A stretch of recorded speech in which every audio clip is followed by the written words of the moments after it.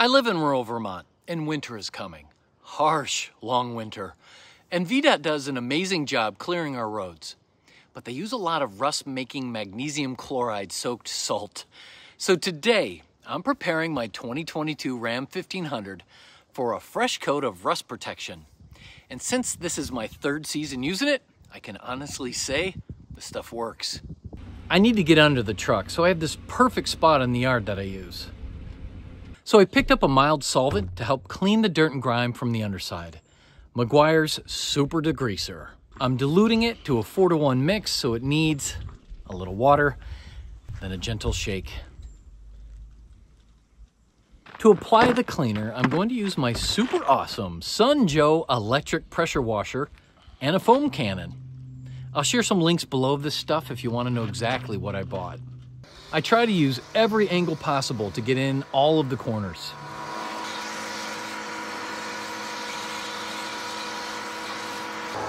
The stuff goes fast, but a quick refill and ready to go. Keep in mind, this stuff is kind of harsh to breathe in, so be careful how you spray it near your face. At the very least, wear eye protection.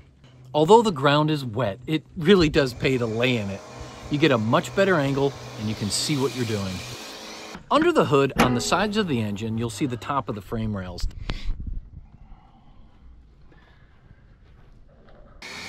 They get a little cleaner too. Now it's time for the pressure washer to clean off the degreaser. For the tight areas, I removed the long sprayer head and just used the handle to douse around the bumper and the trailer hitch. You just ultimately need to make sure you fully remove the cleaner so it doesn't affect the fluid film. It is a messy job, but so worth it. I also spray off the truck just in case the cleaner got on the body panels. This stuff can remove wax. I can see the dirt falling away, but also I can see that the year's previous fluid film is still there. This stuff sticks so well. It helps to use a pressure washer. It does a great job of removing the dirt that the cleaner loosened up. It looks great. Not showroom new, but so much cleaner. That was a lot of work and I'm soaked. I decided to go get some rest and let it dry overnight and apply the fluid film in the morning.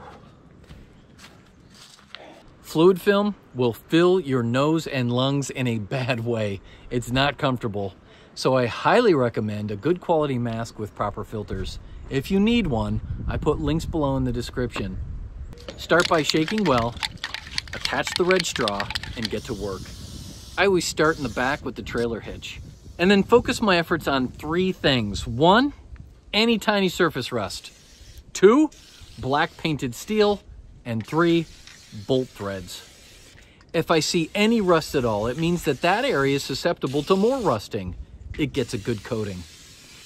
And I tend to avoid large, flat body panel steel because that stuff goes through a washing and an e-coating at the factory that protects against rust. But anything that is simply painted black, like the frame rails, the brackets welded to the frame rails, the brackets bolted to the frame rails, any nuts and bolts, none of that stuff is e-coated. It's just regular old paint and it will rust if you ignore it. Don't spray the exhaust and avoid your brake rotors. And no need to waste the fluid film, obviously, on plastics. And since the underside is so complex, it will require multiple passes from multiple angles, multiple perspectives. You need to move your body and change your line of sight. When you think you have good coverage, as soon as you move, you'll realize you missed an entire area. And if you see a bolt, spray it. Someday you'll thank yourself.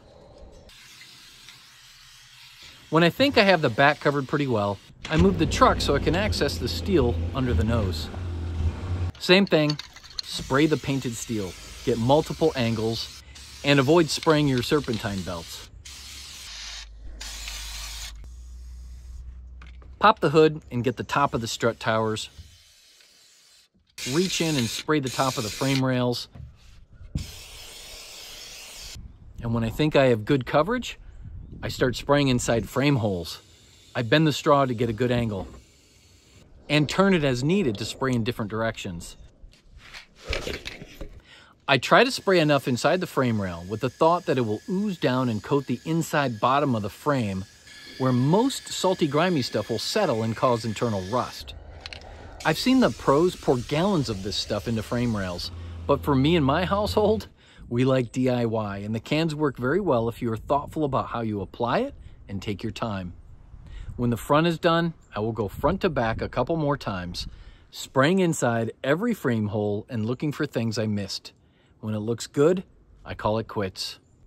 Ready for another winter in rural Vermont.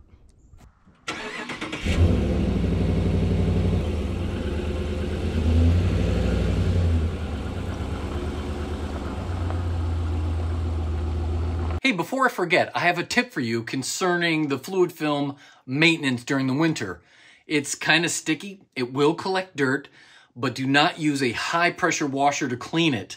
The fluid film will come off and the steel will be vulnerable to the road salt and it will rust. So what I do is I use a gentle rinse with warm water from the garden hose. I'll put a link actually below to a short video I made showing how I do it. Basically, I'm able to knock the heavy stuff off without removing the fluid film. So that's it. Hope this was helpful. Thanks for watching. God bless you and have a safe and rust-free winter season. Peace.